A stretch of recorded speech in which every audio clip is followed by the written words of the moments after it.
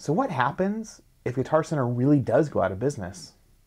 Hey, in this video, I'd really love your comment on 3 things down below. I want to know what you think about these 3 things. Who are the brands that are hurt the most if Guitar Center goes out of business?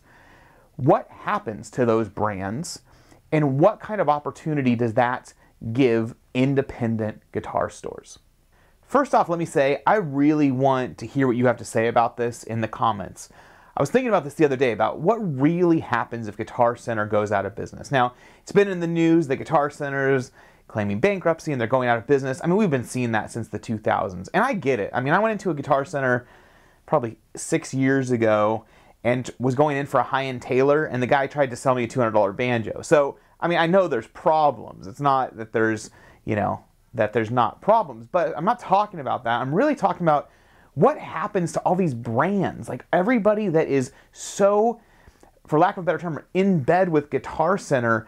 What happens to those brands if Guitar Center goes out of business? I mean, I think about how many guitars of Epiphone, for example, the Guitar Center sells, or Schecter, or any of those other, brands that I consider Guitar Center brands. I mean, these companies have essentially, there are huge numbers of guitars going into Guitar Center, and often at the expense of valuable relationships with local dealers. I mean, if you think about Music Man, like how many guitars does Guitar Center sell for Music Man? When was the last time you went into a store and they just had a wall full of Music Man guitars? I mean, it's sad. I really like Music Man. I own 3 or 4 of them. I'm just saying, like, what happens to Music Man if they no longer have Guitar Center to sell all these guitars and they don't have this independent dealer network to sell those guitars? Like, does Music Man shrink? Do they capitulate? What about, Schecter or some of these other brands, ESP? What happens when, when you have, I mean, I get it. There's some independent dealers that do a lot of volume, but what's happened is so many of these brands have sold so much to Guitar Center that the mom and pop shop, they're not carrying hundreds and hundreds of any of those brands. I mean, maybe some shops are carrying hundreds, but your average mom and pop shop has the brands they already sell, right? And they're trying to get brands that are giving them margin. And I consider a whole bunch of brands Guitar Center brands, especially lower cost guitars. And what I mean by that, a lot of these guitars, people go into Guitar Center, they decide they want to play guitar, they buy a guitar for a couple $100, and then they sell it on eBay or whatever to buy the next guitar. So then now the used market is flooded with those guitars too. It's weird to think about that. Like, I know we've talked about Guitar Center could potentially be going out, but the domino effect that might have. And when I was a kid, I used to live in San Diego, and there's a street down there, El Cajon Boulevard, and Guitar Center used to be there. And there was a Guitar Center, and there was all sorts of guitar shops around the Guitar Center. Freedom Guitar, Moe's Guitar, all sorts of sweet guitar shops. And it was interesting because when that Guitar Center moved from El Cajon Boulevard across town, most of those other little guitar shops ended up moving. I think only Freedom is even still on El Cajon Boulevard. And part of the allure was that Guitar Center was bringing people in, and then people would come to Guitar Center. Guitar Center was doing all the advertising, bringing everybody in.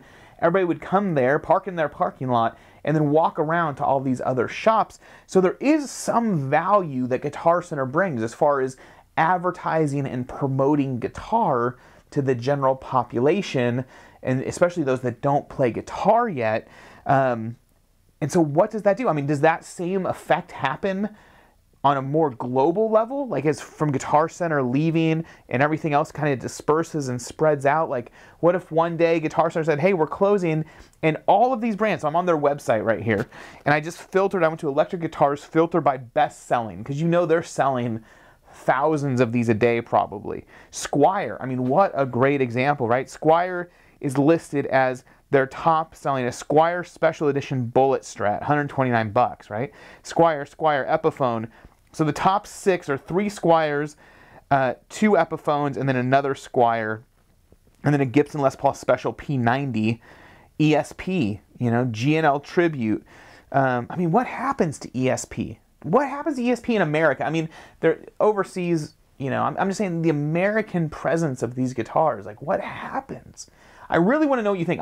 I'm really contemplating this because I think at some point with all the changes Guitar Center has been through, right? Being on the publicly traded on the stock market and then being brought out and now being privately held and the changes there. And it used to be the place really that you'd be able to get good deals and all that stuff happening. And I had a Guitar Center employee tell me, yeah, we're pretty much just like Best Buy with guitars now. I mean, all that's very, very true. And, you know, more and more with the internet, just the stories you hear about Guitar Center employees and their, you know, it's like very hit and miss whether or not you have somebody. I went in, I was on my way to an interview situation, and I just happened to be going down the 101 freeway, and there's a Guitar Center in Oxnard. There was no other guitar store around, and I went in to ask for a certain Zoom thing, and there were two guys behind behind the counter in the audio, like pro audio. Neither of them had any idea what I was talking about. I actually get my phone out and like go on their website and be like, hey, can you look up, here's the SKU number, can you look this up? And this is like just a mainstream Zoom recorder. It wasn't like something crazy or off the, you know, off the beaten path. So, you know, yeah, there's internal issues. And, you know, for lack of not just rambling on here, tell me in the comments, what do you think? Who are the most, let's talk about a couple things in the comments. Who are the brands that are hurt the most if Guitar Center goes out of business? What happens to those brands? And what kind of opportunity does that give independent guitar stores? Let me know in the comments below.